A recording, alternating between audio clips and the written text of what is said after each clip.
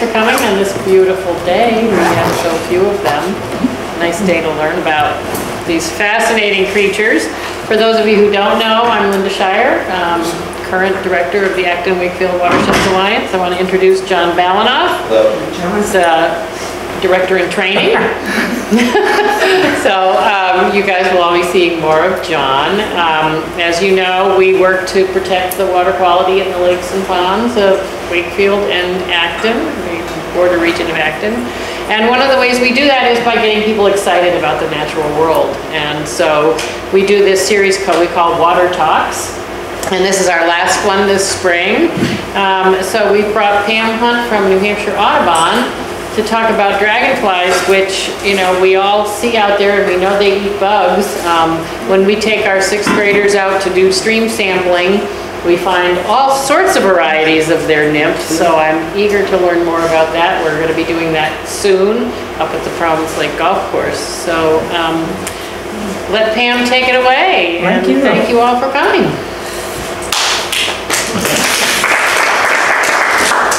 All right, so can everybody hear me okay? Because if you can't, too bad. No, if you can't, just throw something at me and yell or whatever. And this, just as a warning, this is a very audience participation talk, and people get picked on if you don't participate. And there's all sorts of things going on that you'll obviously deal with. So yeah, I'm from New Hampshire Audubon. Just a quick question I always ask people: who here is a member of New Hampshire Audubon? Yay, one! How many of you don't even live in New Hampshire? So there's a problem. You should move over. Are you members of Maine Audubon?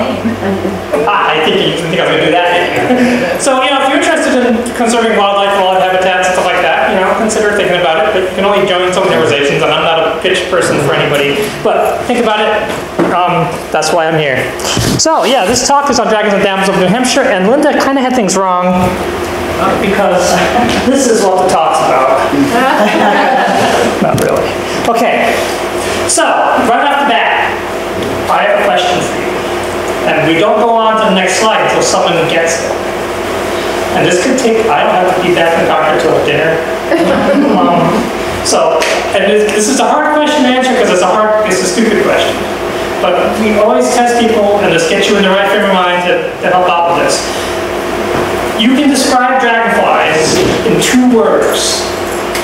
And this picture is kind of the clue, but no one ever gets it. But we'll start with seeing if people can toss out 1 or 2 of those words and see if we can get closer, and I'll help you out as we go.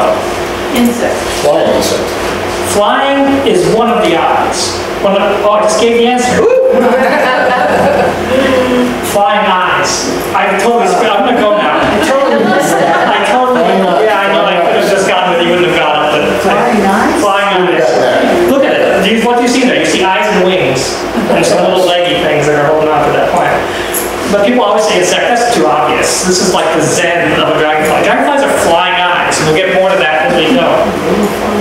So, and the cool thing about dragonflies. Oh, I forgot that part. They're the insect order Odonata. I'll call them odes all the time. It's a lot shorter than saying dragonflies. When I say odes, I mean dragonflies and damselflies. They're both parts of the same larger group. And the cool thing about them is that they've been around a very, very, very long time.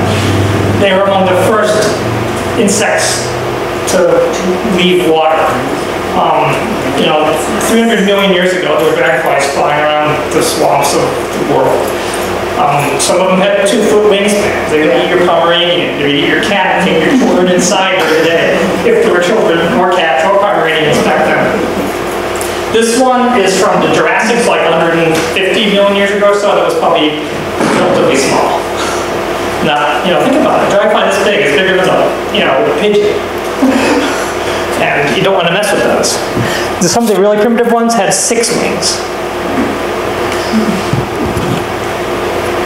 So, a little bit of basic etymology. Again, participation is important because, you know, the AWWA will grade you on this and do things to you if you get it wrong.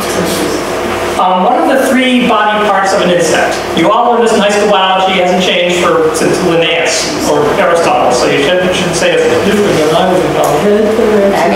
There we go. The bonus points will be given out liberally. They are redeemable for nothing. That's good for me. But did people get excited about it? They could be redeemable for cookies. So the first part is the head, and then the dragonfly. This is basically eyes. So here's one eye. There's a little face thing. The mouth is right here. What's that little black thing? What the little black thing is? Antenna? It's the antenna. How many people have seen dragonfly art with big curly or wiggly antenna on it? Who's seen that? It's okay, don't be embarrassed. If you own it, either wipe it out or erase it or throw it out, because those are dragonflies. People put antenna on dragonflies, whereas dragonflies' antenna are these little tiny things that actually have no function whatsoever. All dragonflies sense is primarily sight. They can see almost 360 degrees. There's a little blind spot in the very back of their head. Think back to that first picture, basically there's just two giant eyes. And if your eyes were as big as proportionally to your body as a dragonfly's, you would have a football helmet on either side of your head. So just imagine eyes like that with thousands of individual facets that are processing information all at the same time and making an image that a dragonfly can see and actually respond to catching a mosquito out of the air that you can't even see. So the head is where the eyes are, and so the mouth is, so it's where they see the things and then they eat the things that they see. In the middle is the thorax, which is basically the locomotion center. The wings and legs are all attached to the thorax. Organs go through. The heart is in there. Insects don't have a circulatory system. They have a heart, and people live with more blood that just sloshes back and forth like in your water bottle. And so they're kind of funky that way. Fun random fact that I got from the bottom of a snapple lid is that dragonflies have legs, but guess what they can't do? Walk. They land on stuff, they walk when they're nymphs in the water.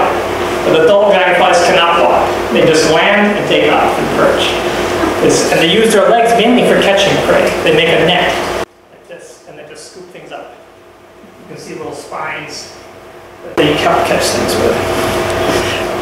And then we've got the abdomen, which is partially for balance, because they need to be balanced when they're flying. The digestive system ends up there, but the main part of the abdomen is very fun for is reproduction, and we'll get to that shortly. Some stuff happens here, some stuff happens there. It's going to get very complicated and very naughty. So kids beware. And this is the question everybody always asks. I made a special slide for it so I wouldn't forget to ask it and give it away before I got the chance to ask you guys what the difference is. Anybody know? No, I can stop anytime. Are the damselflies the legs swimming? That's one answer. We'll see if you're right, but I love people to answer because you already answered once. You're doing good. I don't want you to hog all the attention. The position of their wings when they land? The wings when they land is really one of the classic answers. And there's a third, so the skinny abdomen is right, so I'm not going to subtract anything. And one more? The eyes, the large compass of the eyes. The eyes, there's a bit of difference in the eyes, but it's not as dramatic as one other thing. Anybody want to go? Tails? I think that's kind of what you're getting with the skinniness, right? Well, don't they have extra tails? No, those are mayflies. Oh boy, we have to start back there. Mayflies and dragonflies are close related, but they're different orders. And the other ones, this side's been pretty quiet. I don't know, there's more people on that side. But the other difference is that the dragonfly wings, the front and back wings, are different shapes. And the damselflies, the front and back wings are the exact same shape. And this picture shows it pretty well. So on the right is a damselfly, a big one actually. We'll get to that in a second. And all four wings are lined up right there. And this little dragonfly, these are both in Costa Rica just for fun. The front wings tend to be shaped like this, and the hind wings have this big, long, straight bit, and then it curves back around. So the actual Latin names are Anisoptera, which means different wings, and Zyoptera, which means same wings. So the damselflies have a very long, slender abdomen. Their wings are all the same shape, and they fold them together when they're at rest. And the dragonflies have stocky abdomens. They hold the wings out, and their front and back wings are different. There's exceptions to prove the rule for all of these. We'll get to that in a little bit. The critter on the right is one of the largest odonates on the planet. That thing's a damselfly. People often say damselflies are smaller, and no one said that, so we all get bonus point. Even for silence, there's bonus points. That thing is 7 inches long, with like a 6-inch wingspan. And it flies around the rainforests in Central America, picking insects out of spider webs. So it goes up to a spider web, hovers, picks an insect out, and eats it. So this is a pretty cool thing they do. I'm not going to talk about Costa Rican rodents. But so yeah, so this little guy is actually about this big. So that's a dragonfly that's smaller than them. So size is not an important thing, but the shape and the wings are the key differences. I'm going to talk about the life cycle next and then some habitat stuff, but that's just some real basic things. Did I miss anything that's really obvious? I'll talk later. I'll tell you that I'll talk about it later. But if there's any other quick questions right now, I'll just jump right in. Good. Okay, so we think about dragonflies as these cool flying insects that zip around eating bugs. Maybe that's even partially how Linda introduced this. She also mentioned the important part, which is that they're also in the water. The flying dragonfly you see is generally a tiny part of its life. The flying dragonfly will live 1 to 2 months most of the time. The larvae, or nymphs, depending on who you talk to, the baby ones in the water, live for most of the time from 1 to 4 years.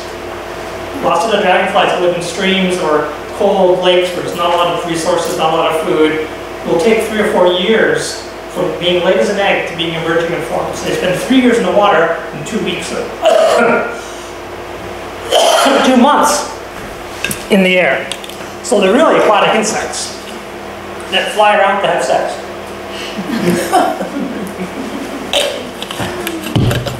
They eat first. They eat and then they have sex. So what happens? Oh wait, forgot part of the story. So this dragonfly here, a lot of dragonflies are territorial like birds are. This male is patrolling a little area of the pond, say back and forth, back and forth. You may have seen this. And he's saying, this is my turf. If a female comes near, she's mine. If you're another male, get on a dodge. And they'll do this, they'll sit on branches and chase things away. And females, meanwhile, are out in the woods somewhere getting ready to mate. They're not getting anywhere near the pond until they're ready to mate because it's like a singles bar. And they just show up there and they get attacked by males and try to mate with them. Female shows up, the male grabs her. This is your standard dating practice amongst damselflies and dragonflies, where the male has little structures at the end of his abdomen called cerci that are different shapes, and they actually grab the back of the female's head. In damselflies, there's actually little depressions in the female's neck that those fit into, so that male A cannot mate with female B. In lots of dragonflies, it's a little coarser, they just grab them, and sometimes they actually poke the back of their eyes with their cerci. But the male always grabs the female with his cerci, and that's like, okay, we are now dating, you're my mate, this is going to be great. And this is well cool. This is called, in the Insect Kama Sutra, the tandem position. We say, oh, it's a tandem pair of dragonflies. It means the male has got a female, they're going to be doing something later. Now this is where it gets tricky though. The male produces sperm at the end of his abdomen. The female's eggs are at the end of her abdomen. So the sperm has to go from here to here. Is there a problem? Is there a solution? What happens if he lets go to try to match up? You sometimes see other insects doing the thing like this. They're mating. So if he lets go, what's going to happen? Come on, you guys been good so far. She's going to tip down. She's going to fly away, or even worse. Someone, I think, said it quietly. Eat them? No, well, that could be bad for either. Another male might zip in there. Ha ha! He's not looking. Boom! I can get her. So what the male has, way up here, are a set of secondary structures called secondary genitalia, which is just a funky thing to think about. And what he does is he takes the sperm, when he produces sperm, he actually curls his abdomen around and inserts them here. There's a little structure there that stores them, and then he's ready to, so he'll do that before he mates, he'll do that while he's mating, which is kind of fun, thinking of the Kama Sutra. And then he's ready to fertilize her, because what's next? Who's seen what happens next when you're looking at dragonflies outside? Doesn't she curl around and attach? Extra cookie for you. So she curls around, and now her ovipositor, right here, is in contact with his sperm storage thing. And this is called the wheel position. And you'll see dragonflies flying around like this. They're both flapping. Or you'll see them flying around like a tandem bicycle, flying in the air, and one trailing after the other. They're just so good at flying that they can do that sort of shit. Sorry, Kate. So this is now, she's not being fertilized. But there's one more funky piece to this story. And at the same place, in that little male secondary tail, it's like a Swiss Army knife. There's all sorts of little structures in there. One of those is a little scoop that can actually remove sperm from a previous male. So if a male mates with male A mates with female A, then he leaves, she goes, okay, I'm gonna lay eggs. Male B shows up, says, ha ha ha, grabs her, does the whole thing, and he scoops out male A's sperm and replaces it with his own. And then the eggs are his kids. So there's crazy stuff going on with insects and reproduction. And so that's just another fun little thing that I usually say, don't try this at home. So when the female's ready, she will go lay eggs. And there's two ways of laying eggs. In all the damselflies, and then these big dragonflies called darners, they have a little knife-like blade, you can see it right there, called the ovipositor, which slices into vegetation. In this case, you know, it looks like maybe one of these grass stems. They'll do it in rotten twigs, they'll do it in floating leaves, lily pads, whatever else. And they actually insert the eggs into the plant. It doesn't really hurt the plant. Sometimes you'll see little tiny scars on cattail stems and things from this.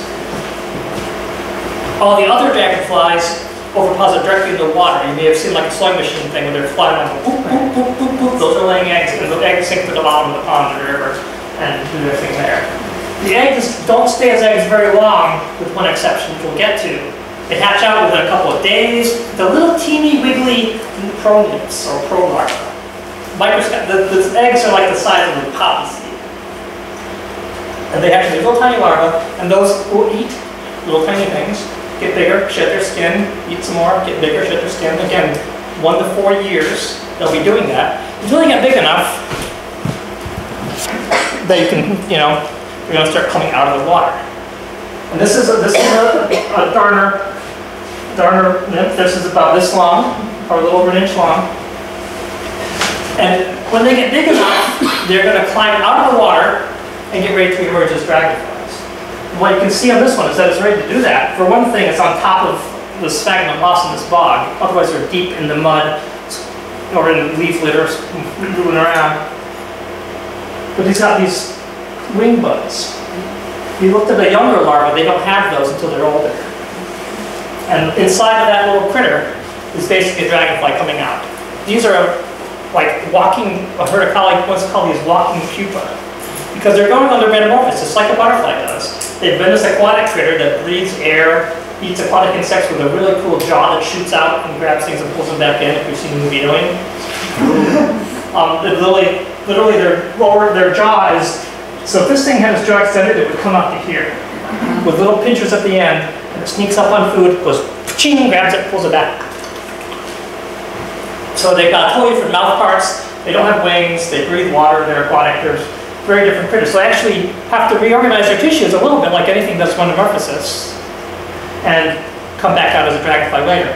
So they actually are not eating for a while, I can't remember how long, before they come out. So they're like walking cocoons. Not as gross as a butterfly. You cut a cocoon open, what's inside? Green slime. So they come out of the water. So here's one climbing up to a bridge abutment. It'll kind of get ready. It'll sort of sit there. It'll actually let itself dry out. And that's going to crack the shell, right? So the back of its head and in front of its thorax. And then, speaking of the movie Aliens, this happens. This dragonfly comes out of the skin of the one that was its skin. So it's basically shedding its skin one more time, and then the dragonfly's left out. And then that skin at the bottom is called an exuvia and is left behind. And I've got some examples of them up here. And eventually comes all the way out, puts those wings out, and it's ready to fly away. And there's the exuvia left behind. It's two different kinds. There's a big one and a small one. One of my favorite things when I was doing dragonfly work more intensely was canoeing on rivers and picking these off the riverbanks and putting them in jars and identifying them later. Because it's like you can get 15 or 20 species on a good river, and it's just really fun. And some of these ones on rivers you can't actually catch because they're flying, and you can't try catching a dragonfly from a kayak sometimes. It doesn't work. Okay, so that's the little life cycle story. But what I've got here is a little time lapse. I thought if you're ever along a river or stream or lake, whatever, and you see a dragonfly nymph out of the water, you should watch it. Unless you're bleeding to death or giving birth, you've got 20 minutes to 40 minutes to do this. And you'll see what's going to show up here. This series of pictures was taken over about 20 minutes. And I took the little guy, put it on my net in the kayak so I could just stay still and not have to worry about the boat moving, and took pictures like a lot, and then just took a bunch of them. So just watch.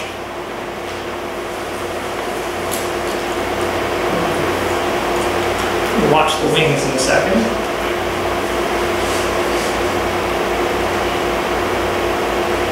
So we'll lunge forward now, and then stuff starts happening.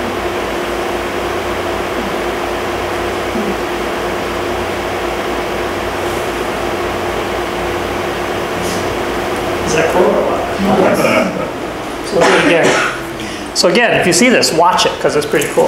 Now this one actually had already got a head start. You can see that little fuzz? That's the back of the dragonfly. It's already split right here. That might even be the eye. This little white stripe is the remains of its aquatic breathing apparatus. They got these, little tubes that connect the outside to the inside. And obviously, that's basically stretching and snapping. So they'll have another hole on the new insect versus on the old insect. So you'll see these leftover little tracheae, the breathing tubes on the thing. So then it's basically, once it gets out of the water, it sort of sits still for a while, then it cracks the shell. So they've already done that. And then it's going to pop its head out pretty quickly. You can see that little thing stretching. And it's going to snap soon, boink. And it pulls itself out. It's going to sit there for a while as it's kind of getting itself untangled and getting flexing and stretching exercise. It's going to lunge forward like it did, grab the substrate, and then start pumping blood into its abdomen and wings. All those little veins in the wings, it's pumping hemolymph into those to expand them out. So those things were jammed into those little tiny wing buds. And then basically then the blood mostly retracts back into the body. There's not circulation in the wings. The wings are like fingernails. They're just dead. They don't grow or change. If the wing breaks, it's not going to regrow. And then the abdomen is still a lot of liquid in here, so eventually get rid of that and the thing will get slenderized again. So that took 20 minutes. The big ones might take 45 minutes, but it's just a really cool thing to see. And you're highly encouraged to try to find it. And so once it's done with that, it's going to probably open the wings up.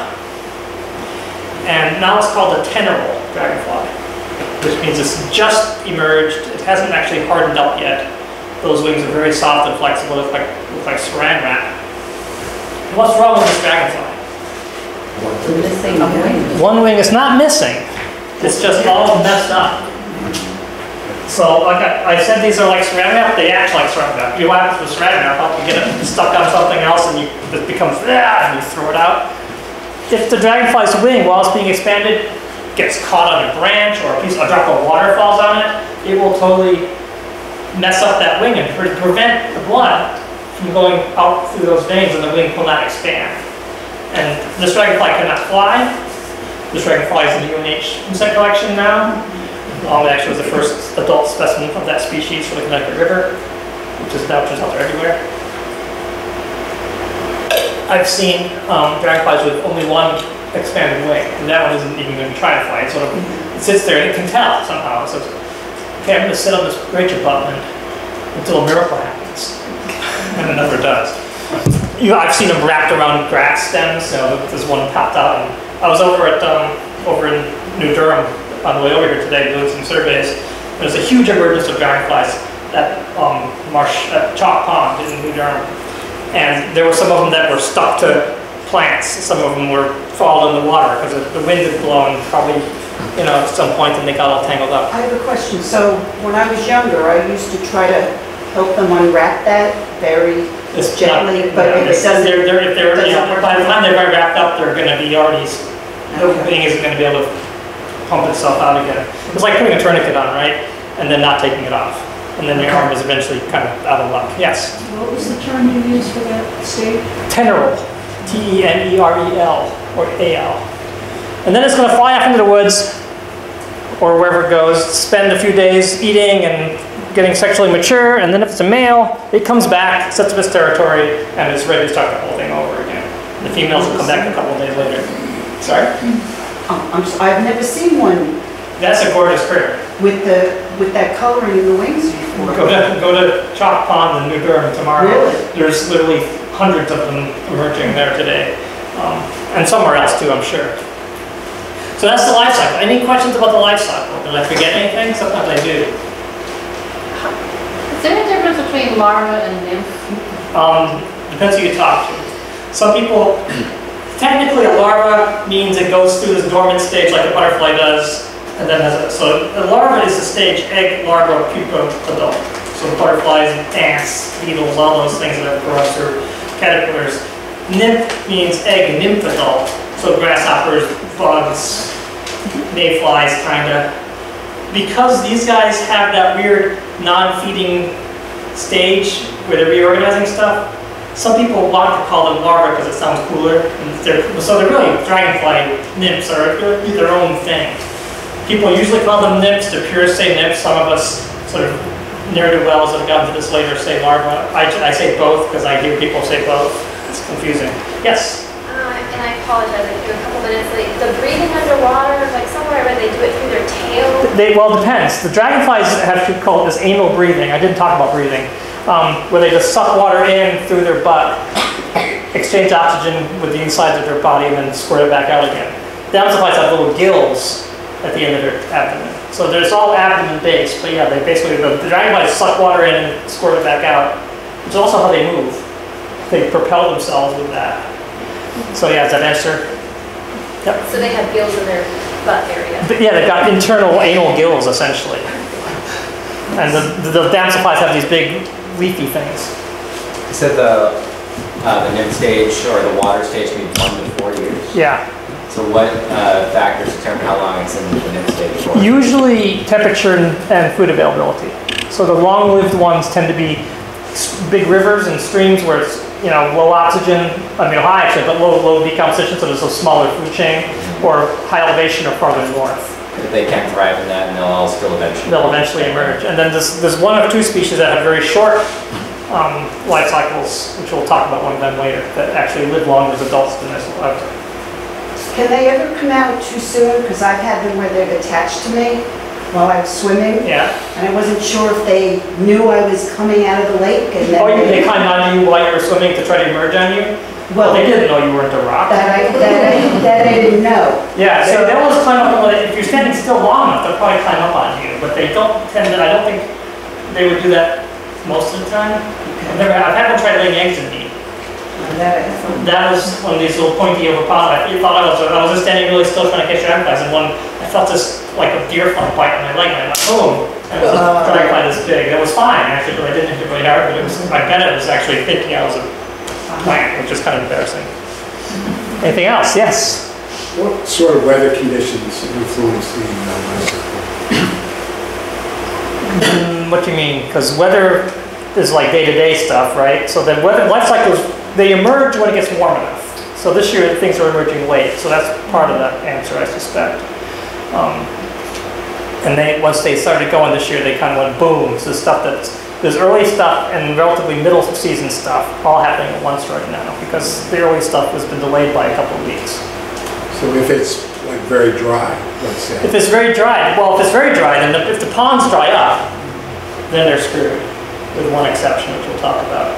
So, and if it really gets really warm and the ponds get really warm, there's less oxygen in the ponds, that's going to maybe increase mortality of the nymphs in the pond as well. So a couple of years ago, we had that little drought. There was all sorts of speculation of whether that affected survival of dragonflies moving into the next summer. It's really hard to get those causalities, especially when some of them live 2 or 3 years. Did they lay dormant? The larvae lay dormant in the winter when it's cold and there's nothing going on. Yeah. Being able to identify male versus female, like I know it's something to do with color. It can be color. It can be. It's very easy to tell based on the genitalia stuff. So females females don't have the secondary stuff at the base of the abdomen, which we'll see another picture later that I can point it out. This is one recently. That one's an immature. I'll show it to you. But yeah, the males have the secondary genitalia right at where the thorax meets the abdomen, and females don't. That's the really obvious way. And then the structures at the end are different as well. Sometimes that's the only way. Sometimes there's color differences. So it depends on the species and the group of dragonflies. When these nymphs are coming out of our lake, sometimes there are smaller ones and then larger ones. Is that Those are different species. species? Yeah. Once they come out, they're the same size as all of them. Again, at the end, you can come look at this collection of fun stuff. Okay, let's move on, otherwise we're never going to get done. But these are all excellent questions. I try not to discourage curiosity.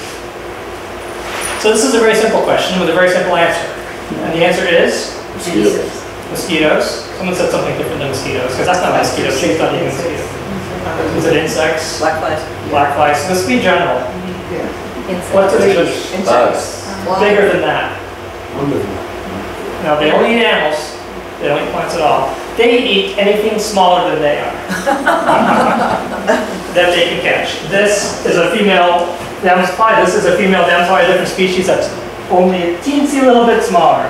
These little guys, it's called eastern forktail, they're voracious, nasty predators. They will eat things as big as they are. She will eat that thing like a popsicle, and it'll be fun to watch.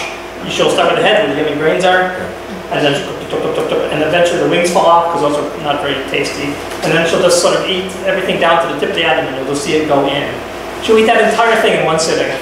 And then that's probably enough for her to make a bunch of eggs. She's going to go back into the woods, come back, and lay some more eggs. And that's usually a question people ask, and no one heard it, asked it, so I'm going to say it. The females can lay eggs multiple times. She'll lay eggs and she'll go back, eat some more, get ready to lay more eggs. They can do it 3 or 4 times as long as they don't get eaten or die in the meantime. So they eat lots of insects. Lots and lots of insects. This guy is a dragonfly, my favorite dragonfly probably, called the dragon hunter. There's a dead one in here. That's eating a tiger swallowtail. If you like butterflies, these guys eat huge things. They eat, or try to eat, hummingbirds. Oh, really? I cannot imagine the dragon hunter actually eating a hummingbird, but it took one down. Wow. These things, if these things were 2.5 foot wingspans, you would be afraid. Yeah. Because they're like little black hot helicopters. You just see these things cruising on a stream, and then they just, there are multiple pictures of this, and people have seen it. This isn't like some sort of weird internet hoax thing. I did not take this picture. They will see a hummingbird. Oh, there's a big flying insect, which is what hummingbirds look like. And boom! And apparently hit it hard enough to knock it down. I don't know whether it can get through the feathers to actually kill it or something and eat it. I don't know. No one's really realized what these things happen. But yeah, a dragon hunter will try to take down a hummingbird. Will they eat stinging like bees? They will eat anything smaller than they are. So the adults eat mostly insects, not entirely insects. I'm not sure they eat too many hummingbirds. What about the larvae, the nymphs? What do they eat in the water? Again, quick. Which could include fish, tadpoles, and amphibian insects, other dragonfly nymphs. If they live 2 or 3 years, guess what? 2-year-olds are bigger than 1-year-olds. I'll eat my cousin or whatever that is, or third uncle once removed. So yeah, and that's when they have this cool extendable jaw that goes up and grabs stuff. So they're cannibalistic.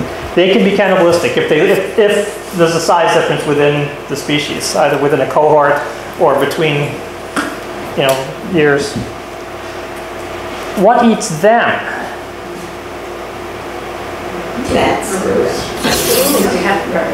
So this is turnaround. So that green thing is a just emerged 10-year-old dragon hunter.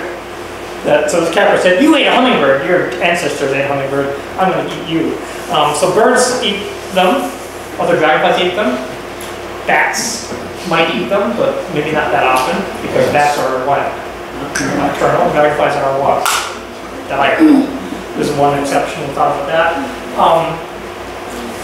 Frogs. I had a dragonfly perch on the top of a little grass stem once in the pond, and the frog was down here. Frog says, "Oh, look at that." Jumps up, catches the dragonfly out of the thing, and lands back down the other side. It's a perfect little arc with the dragonfly snapped in between. And the 10-year-old dragonflies, when they first hatch out and are all expanded, they're still fluttery, their wings aren't fully developed, they haven't really figured out flight yet, and they're just birds. You'll see birds this time of year walking along streams and pond edges, grackles, song sparrows, you name it, looking for these tasty little snacks because they're not hard skinned yet, they're soft, they're tasty, you can eat them without that crunchiness. They're very vulnerable. So they lay hundreds of eggs. So all they need is like 1 or 2 eggs to hatch and become the little dragonflies that we're doing. So most of them get eaten as larvae and tentacles because tentacles are very, very vulnerable. But else eats them. Well, this is a fun story. What's going on here? It's hard to see. Praying mantis has caught a pair of darners. So this male darner here had itself attached to this female. They're all set. They're on a date, right? They're in tandem. He's going, "Yeah, look, I got my mate here." And this mantis said, "Oh my God, that!" Rah! And it actually caught one in each claw. And the male disconnected from the female, and he's flying around like crazy. I heard this, and eventually he was just providing enough confusion that the mantis lost his balance, let go, and they both flew away. But that's just sort of the same thing as a dragon hunter trying to eat a hummingbird. And on very rare occasions, the very small ones get eaten by plants. So this is a sundew with a little fork tail stuck in it that's probably not long for the world. So yeah, they eat some cool stuff. All right, a little bit about habitat next, and we'll wrap up this overall overview of natural history. So they're aquatic insects, with a couple of exceptions. They're freshwater aquatic insects. They live, but within freshwater, they're everywhere. This is a retention pond near my house. It's full of road runoff. There was one of those little basketball hoops in there at one point, shopping carts, unusual habitat features for urban islands. All sorts of junk, and it was kind of gnarly to walk around. But I had 40-something species of dragons and damsels from this pond. Just from this pond over like a 2-year period. I was actually surveying it fairly regularly. But there's way prettier places to survey them, like nice beaver ponds. So there's a bunch of species that are very common pond generals that you see all over the place. And they're kind of fun, but you get tired with them. The really cool stuff, in my opinion, comes from the rivers. This is the Bearcat River over in Ossipee, not too far away. And the river species vary depending on the substrate. So this is a very sandy river with lots of shade. This is a very small rocky stream. And this is the Saco River, which is big and flat and full of muck. Different species will use different rivers depending on the characteristics. And the other cool places they live are bogs.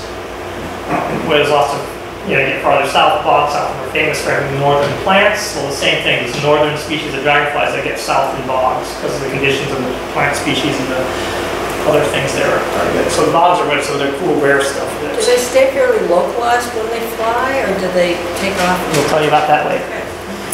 I won't forget that one because that's part of the thing. And there's one species in New Hampshire, which is very unique, that lives in salt marshes. So most of them are freshwater. There's one in the world that lives in salt marshes. There's a couple more that can live in brackish ponds and things like that. But the seaside dragonlet, which is a great name, is this little black, or the young ones are black and orange dragonfly that you see in salt marshes. If you're down in the salt marshes and poke around and you see dragonflies that are little black ones, sometimes by the hundreds, they're seaside dragonlets, the only saltwater dragonfly on the planet. They go all the way from the Gulf of Maine down into the Caribbean and up the Pacific side of Central America. Very cool little bug. Let's see. Okay, any other questions about basic biology? I covered a lot of stuff, like people have some good questions, but do you want to ask additional questions now? Because I'm not going to answer them again. I'm going to ask them actually, but I'm a nice person. Yes? Another one. You said the damselflies were Zyoptera over the dragonflies. Anisoptera. Is that the family or genus? That's the suborder. Suborder, okay. So yeah, so there's 2 suborders. Look, here it is. That was a good segue, John. So there's actually, there's the zygote, which are the damselflies, Anisoptera dragonflies. There's one group that's found in Asia that are kind of weird in between. People generally think they're dragons now. And within New Hampshire, And most of North America, there are 3 families of damsels and 6 families of dragons. You get to this part, there's another family of dragons out there that we don't have in New England, and a couple more families of damsels in the southern parts of the U.S. But those are the main 9. We're going to talk about each of these a little bit, some very little, some more, because some are more interesting than others. And we'll start with these guys. Who has seen a damselfly that looks like this? Excellent. This is a very common species. It's found in shady streams and medium to small rivers. It's the most common of the broad-winged damsels. They're called broad-winged not because of this, but because the base of the wing is relatively broad where it attaches. This is called the ebony jewel wing. And this is a good time to think about the names of dragonflies. So, people standardized common names for birds for a long time. It wasn't until roughly 20 years ago that people came up with common names for dragonflies. This is Coptrix maculata. Who's going to remember that tomorrow? I will. Who's going to remember ebony jewel wing, possibly? Maybe more of you, hopefully. Because it's an awesome name. So what happened was a committee of the Dragonfly Society of the Americas got together, presumably over a lot of beer, because they had fun. Came up with really cool names for these things. So this is a superb jewel wing, there's an ebony jewel wing, it's a sparkling jewel wing. There's all sorts of cool names, and we'll see more of them as we go. So these broad wings are all riparian species. Some are on big rivers, some are on small rivers. There's like 5 species in New Hampshire, and that's the most common one. And then we have another family of spread wings, which is one of the exceptions that proves the rule, because that damselfly's wings are not folded together at rest. But they're still a damselfly. The wings are all the same shape. It's got this long, slender abdomen, the little hammerhead shark head that damselflies have. The spread wings are pretty much all look like this, at least in New England. They're kind of grayish, brownish with these cool blueberry eyes, and then usually some greenish turquoise stripes. This is called the slender spread wing. And it is one you can tell apart from the others easily by shape, but otherwise you usually have to look at these things. The male Circe that grabbed the female, different shapes in different species. You have to actually look at the shape of the teeth on them, and there's all sorts of crazy stuff. So they all look pretty much the same. But these guys are cool because most of them, not all of them, lay their eggs in the fall in a plant. So they insert them in a plant, and then they don't hatch until spring when the water comes into the little vernal pools and things like that. And then they hatch out in the spring, and then they mature over the course of the summer and hatch out again, the following fall. Just the ones that do that. So there is a case where the life cycle of the larva is actually less than a year in many cases. But the egg is still closer to a year. Fun stuff. How big is that? That one is about this long. The damselflies, the biggest ones are like the ebony jewel wing, is actually, the ebony jewel wing up here is about an inch and a half. And the small ones are like this that are about an inch. Who's seen those little bright electric blue damselflies around? Have you seen this one? Yeah, but guess what? You probably haven't unless you've been to the southwest U.S. and southeast U.S. I'll go on about these because these are cool, because of some cool stories. These are the bluets. One set of pond damsels are bluets. Pond damsels are all relatively small, 1.5 inch or smaller damselflies, usually in ponds, a few are in streams. Within that group, there's one genus called the bluets, not to be confused with a plant called the bluet. It's the genus Enolagma, and a lot of them are blue. This is one. Get ready to see the totally obvious differences between that one and the different species. See? You can do this. This one actually is easy because this little guy here has a little blue stripe through the middle of its black stripes.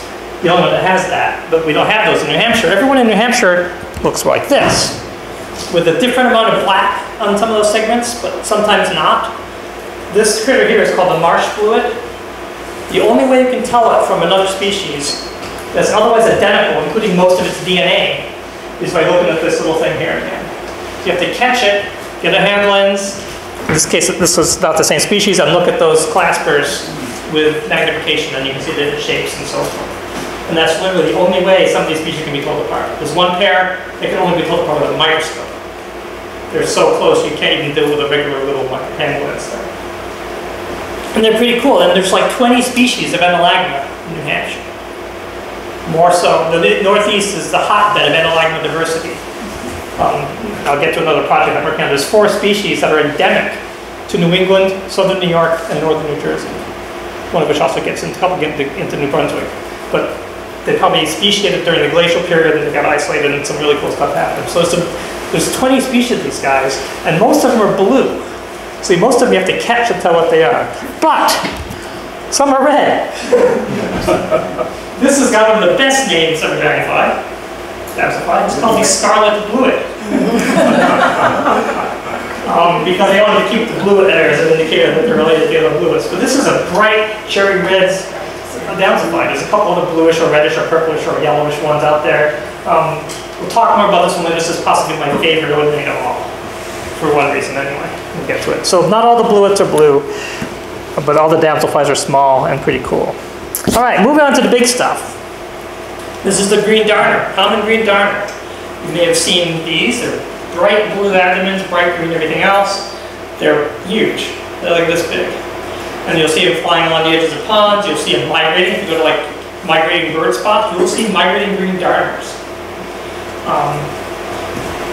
And recently people did a cool study about migration in green darners using all sorts of techniques, including radioactive isotopes and DNA and whatever else. And if you live in New Hampshire, Maine, not ignore the Maine people here, if you see green darners this time of year, like mid-May to mid to late June, that green darner flew here from somewhere south of here, probably the southeastern US. It's going to get here, it's going to mate, it's going to lay eggs. Those eggs will mature very quickly over the course of the summer because they're in very warm, vegetated ponds full of yummy things to eat. And they will hatch out again in August, September, and fly south. And for a long time, we didn't know what happened between that. Where did they go? Did they live all winter, like the monarch butterflies do? Right? We all know the monarch butterfly story. They hopscotch their way north, they breed here, then they migrate down to Mexico for the winter, and then migrate north to Texas and start the whole thing over again. But they don't eat, they just hang out in trees all winter. They're not predators. They can kind of quiet down. These things fly a lot, so they can't just go into torpor. Dragonflies are not known to go into torpor as adults. So what happens is they fly to South America or the Caribbean or Florida and reproduce again, and do the same thing as the monarchs, turns out. We don't know the details yet, but they will mate, have another generation, and eventually the generation comes back north and starts the whole thing over again. Which is pretty cool. Yes? You said earlier that the adult phase is at most a month or two? Well, a couple most months. of the time. Right. So if these are migrating back and forth, how long? Yeah, so those adults are going to live a couple of months, and so they have to mate again at the bottom. So there's probably like 5 or 6 generations a year that are doing this to make the whole loop. But one generation is going to make the big jump north, another generation is going to make the jump south, and then at the bottom, in the winter, is where we're not really sure exactly what's going on yet. They might live a little longer if they're not as migratory, but yeah, there's some big, so if you want to work on that, there's probably a PhD in there for you. But yeah, there's some really cool stuff about dragonfly migration that we don't know yet. People actually put radio transmitters on these things. Little tiny ones that you need to track that last like a week because the batteries are so tiny. And a guy was putting them on in southern New Jersey at Cape May and then tracking them with an airplane as they crossed Delaware Bay like the birds do in the fall. So it's just really cool stuff that these things do. All right, next group of dragons are the clubtails, so named because most of them have an expanded end to them, and they're very cool. These are very attractive bugs. They usually have these really bright green bodies with yellow bits. They hang out in rivers most of the time. And for that reason, they're attractive and they're elusive. They're hard to catch because this guy's like in the middle of a rock somewhere. And I had to sneak up in the river with my camera. And you swing a net at it, they're gone. They're hard to catch, they're elusive, people think they're really cool, they're very popular about dragonfly enthusiasts. And then in the clubtail group is our friend, dun dun dun, the dragon runner. I just kept this picture to show you how big it is. That's my hand. This thing landed, I was walking along the stream, this thing landed on my hand. And so I very carefully moved my hand up like this, and then very carefully put the camera in the other hand, and took a few pictures before it flew away. It was, it wasn't afraid of me. He said, I'm going to eat you. of the dragonfly. And the clubtails are the only dragonflies where the eyes don't touch. The damselfly's eyes are always separate, but the only dragonfly where they don't touch are the dragonflies. And that's just a really cool. I love dragon hunters so much. Okay, 2 small groups. There's only 3 species of spiketails and 2 species of cruisers in New Hampshire. They're both river species. They're both brown or black with yellow marks. They both have green eyes. And they fly around the streams. I'm not going to talk about them anymore. And then we have the emeralds, which, guess why they're called emeralds? Could it be those eyes? And emeralds are mostly a northern group. There's a couple of species that get all the way to the southeastern U.S., but most of them are northern. They're one of these multi-year bugs in most cases. They're common in bogs and tundra and things like that. The northernmost odinates in the world are emeralds up in the tundra edge of the tree line, where it actually, you know, the ground freezes in the winter, so they've got to figure that out. They're usually not very well marked. They're kind of cool metallic sheen, but they're very black. Sometimes there's a bit of markings in the wings, but they're very nondescript. You really have to look at those sexual parts to tell some of them apart. But this is an emerald. Now, what is different about this picture compared to every other picture you've seen so far today? Now, I know what people are going to say. Go ahead and say it. Nighttime. Oh, whoa! That's the first time I said that first. Some people were talking about the wings are different or whatever. She said it's nighttime. This picture was taken at night with a flash. So this dragonfly is crepuscular, which means it's active at dusk. Probably not as much dawn because it's colder at dawn. So just before sunset, these things come out. They start flying around near the streams where they feed. And, you know, until a little bit after sunset, it's getting too dark and even they can't see, and then they go hide in trees the rest of the day. So they basically eat for like an hour a day, which is they get a lot of food in an hour a day. And they've got, this has got again, I always say the superlative, but this is probably, in my opinion, one of the top 2 or 3 coolest names. It's better than Scarlet Blue, and it's better than Ebony Jewelwing. This is the Stygian Shadow Dragon. So, Shadow Dragon makes sense, right? It's like, what's Stygian come from? This is a true quiz of your liberal arts education. Anybody know what Stygian comes from? What's S-T-Y make you think of if you think about mythology? River Styx, which is what? Hell.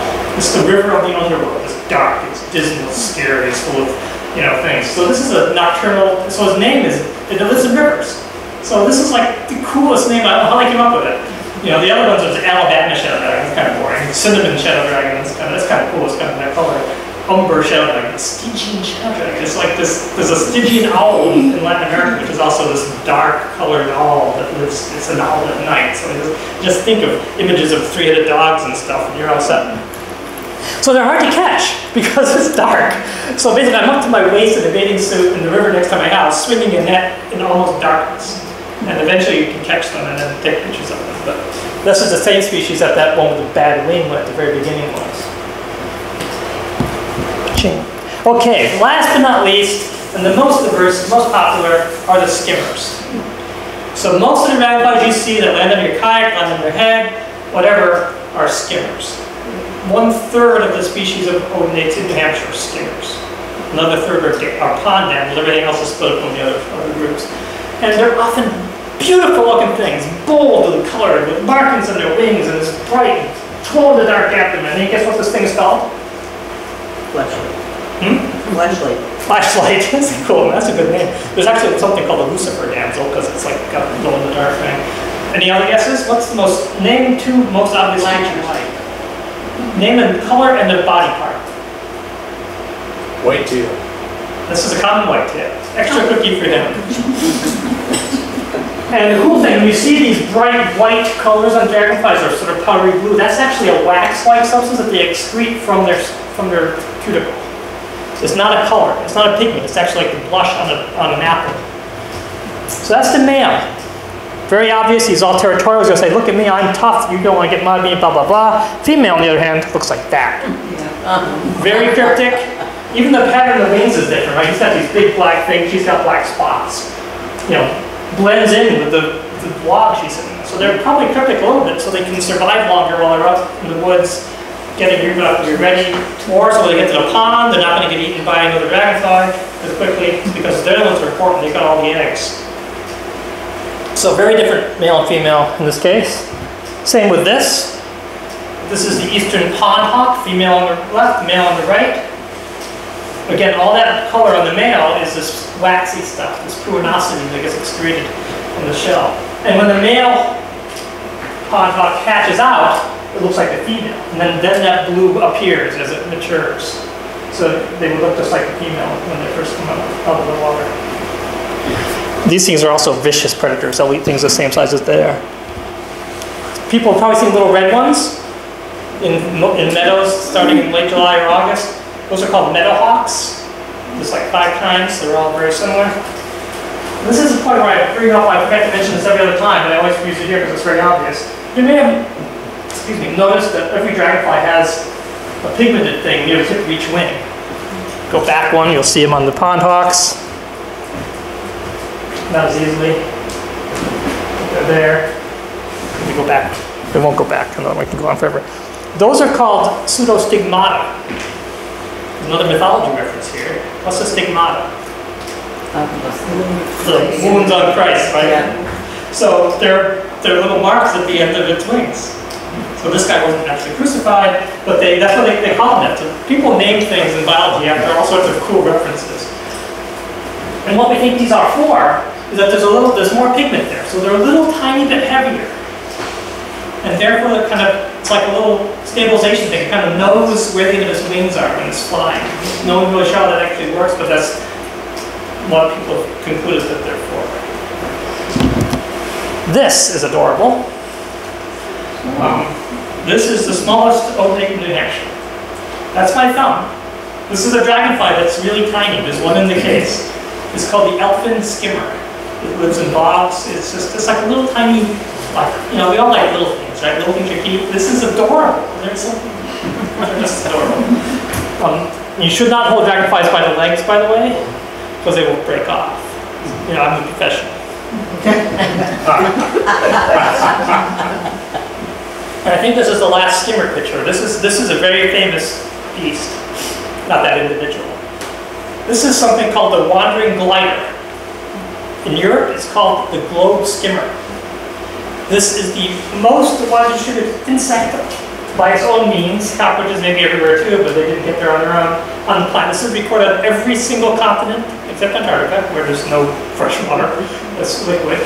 On most oceanic islands, this thing crosses the Pacific Ocean from Asia to Hawaii, and then from Hawaii to North America. There is a TED Talk about this species.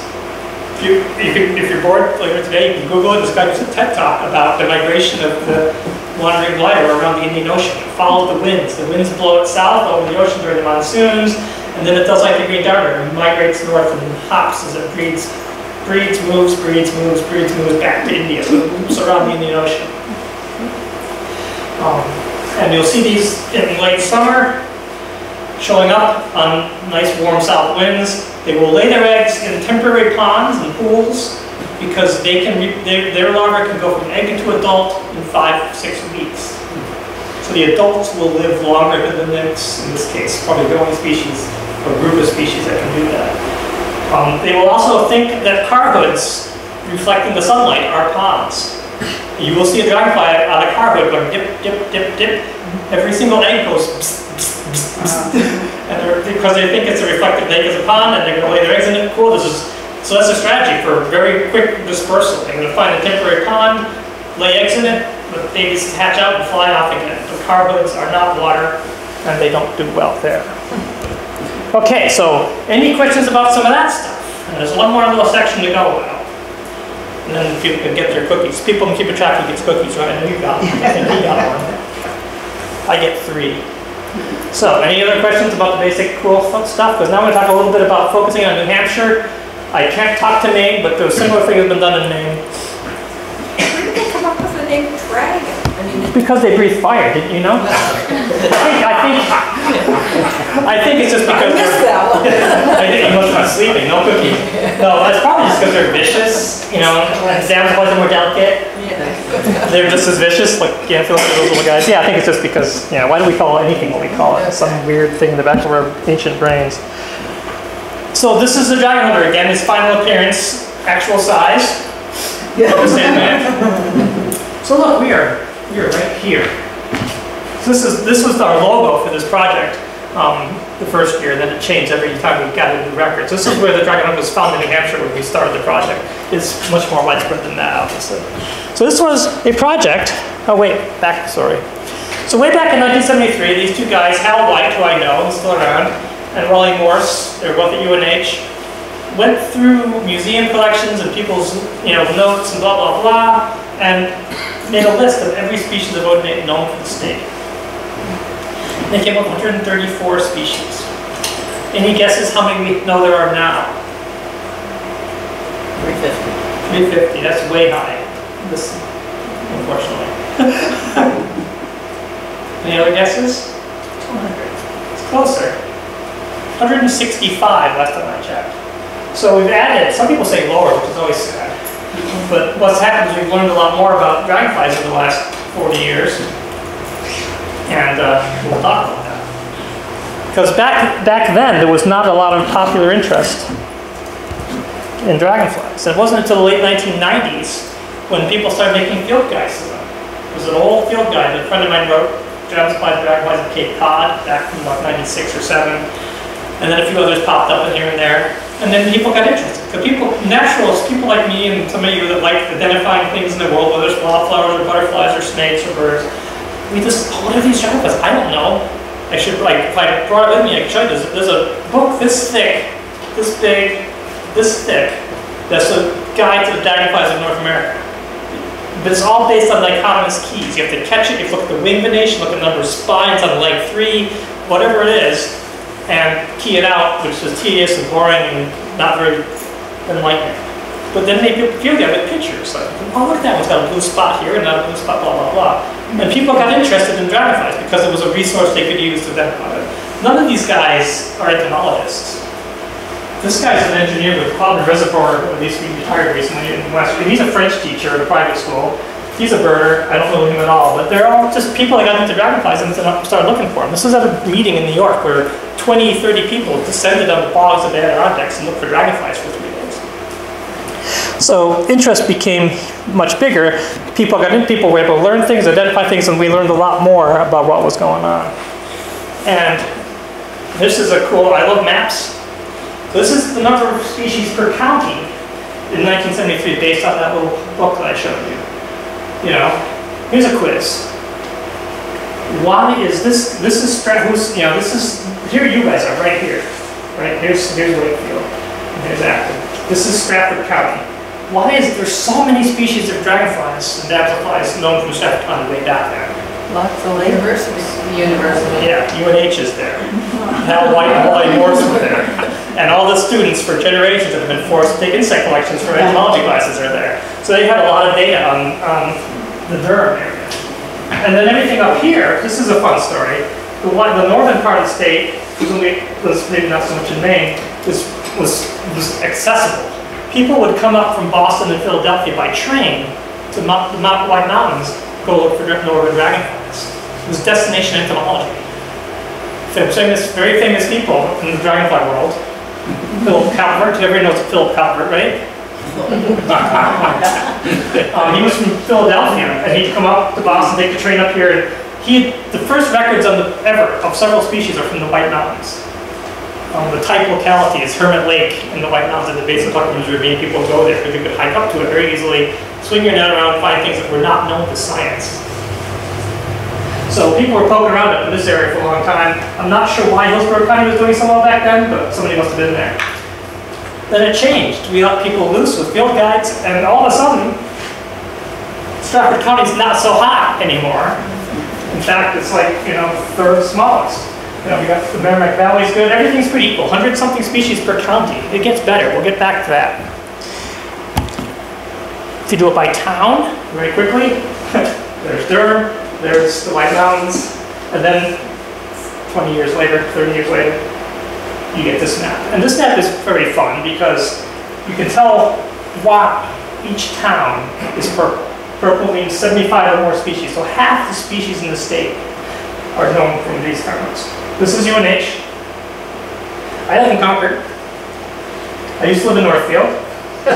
My friend Martha, who's a big dragonfly expert, lives in Chichester. That French teacher on that picture, he lives just on the border and goes into Hollis. Another friend lives in Merrimack and Amherst. And I got paid one year to do surveys in Canaan. So where people will go look is where you found things. So that's still a pretty biased survey. It's 8 people plus UNH responsible for that map. And obviously there's huge holes. There's places up north, with not much going on. We wanted to learn what was going on. And thus was born the New Hampshire Dragonfly Survey. This was a 5-year project, 2007 to 11. We had 3 goals. The first 2 are kind of the same. Let's fill in the holes, especially for species that we think are rare. Are they really rare? We don't know.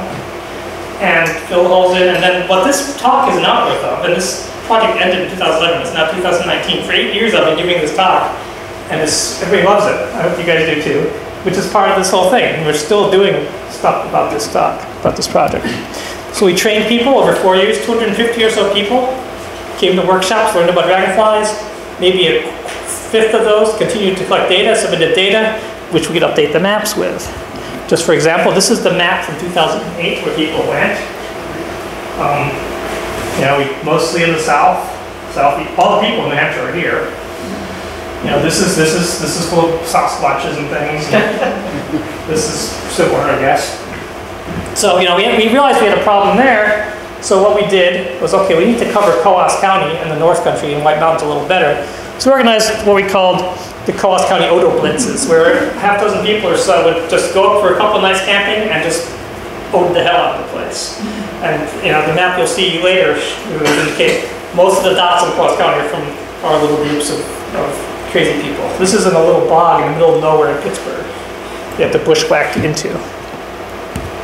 And so yeah, there's your map. So again, here's all the people are. But then, everything up there and here is largely due to a handful of people doing those sort of things. But that's a lot of data. 18,000 records, 157 species. There's like 280 something towns in New Hampshire. We got data for 221. And there's this little thank you to some volunteers. People would, lose their shoes and ponds. We actually caught a dragonfly in this. Driving on the roads in Pittsburgh, we had a bunch of schoolgirls, middle school girls, on the Merrimack River learning to catch dragonflies, identify dragonflies, and all sorts of good stuff. And here, finally, are some stories about what we learned. Is that a question? Yes? Yeah. Who keyed all these? People that went to the workshops learned how to identify them. They had to kill them. They didn't have to kill them. Some species you can identify without killing them. Some species you can take a photograph.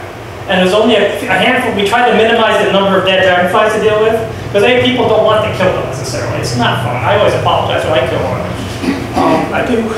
But so there's a few that are really hard to tell apart that people require to bring a specimen back so we could look at it with a microscope or something. But most of the time, think about that common whitetail. Like, who's going to get that one? Yeah. Right. Most they know what they're doing, and people have cameras. So we got most of them were. There's a few that we weren't sure if they did it right, then we didn't keep them in the database, basically. So this guy, this one's a female actually, the ringed bog hunter, which is a pretty cool name. Ebony bog hunter is cooler, it's a different species, is the only species that's listed as endangered or threatened in New Hampshire. When we started this project, it was listed as endangered. It was only found in 7 towns. All here in the kind of destroyed part of the state. Right? This is what I call the Bermuda Triangle, which is Manchester, Nashua, Salem, Boone. It's just strip malls and subdivisions and all sorts of nasty things. And then the other ones are from Rochester, which isn't a whole lot better. So we only moved them 7 places, or 8 places. We let people loose. We found it in a bunch more places. We doubled the number of locations for the species in 5 years. And since then we found a few more. So as a result of this project, we actually downlisted it from endangered to threatened. So we found out that this species we thought was rare was a little less rare than we thought, which is really cool.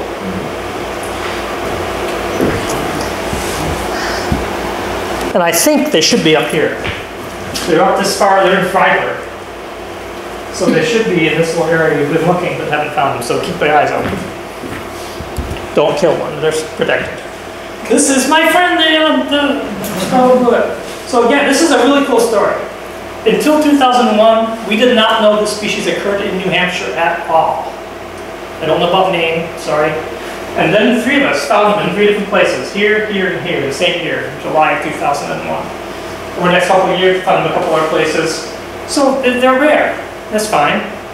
This species, we talked to people from Long Island and Cape Cod, is a coastal plain pond species. These are these shallow ponds on Cape Cod that are fringed with vegetation, sandy bottom. You know, New Hampshire doesn't actually have any coastal plain ponds. The first clue something's weird is that this record is from Lake Winnipesaukee, which is not a pond. There's also not really a coastal plain. But then we collected data, tons of it, and all of a sudden this thing is everywhere. So the green stuff is things since the survey ended, and I'm adding more probably in another 3 weeks. But all of a sudden they're in every single county in the state. They are north of the White Mountains in Berlin. That is not the coastal plain by any definition, and Winnipesaukee is still not a pond. So we basically they're everywhere. There are 60-something records for the species in the state now, which is more than almost any other state. And so what we're really curious about is why are they so common here? What are they doing differently? So a little brief segue to something that's not directly related to this, but it's kind of a fun story. This is one of those 4 species that's only found from New Jersey to Maine. We actually got a big grant 2 years ago to study those 4 species and update our databases. Half of those green squares are from last year where volunteers and I found new locations for the species. Because in Massachusetts and New York and Rhode Island and Connecticut, where they're rare-ish. They're listed as threatened or endangered in New York and Connecticut. It's a special concern or something in Massachusetts and Maine. But in New Hampshire, they're everywhere. They're pretty common in Maine, too. They've recently been discovered in New Brunswick. So in the north, they're doing really well. In the south, they're probably, Long Island is not a happy place for natural systems. They're pretty common in New Jersey. So what's going on with the species we don't know, but we're collecting data on it and the other 3 that are in this area to see what we can learn about distributions and habitat and things like that.